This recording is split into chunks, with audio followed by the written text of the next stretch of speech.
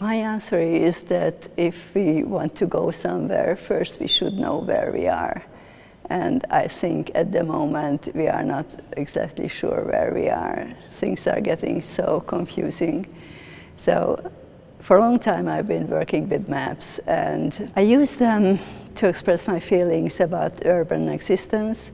Like living in a city can be sometimes very chaotic and turbulent, and you really don't know where to go, what to do, whom to meet at the same time.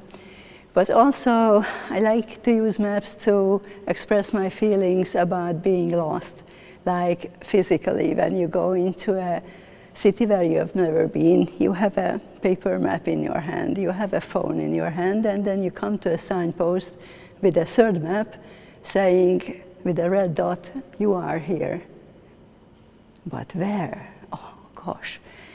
So I like to express this kind of feeling of being lost. Also, I realized during the years that this has been also an expression of finding your identity, and not only your physical place, but mentally and spiritually. Since last year is happening, the war, the climate situation, the crisis of the people being jammed in the cities and having tremendous problems. I wonder if we really know where we are.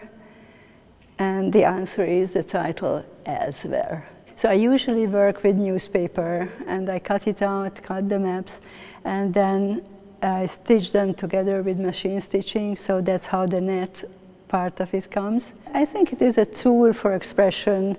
It can be paint or a piece of marble or textiles or newspaper.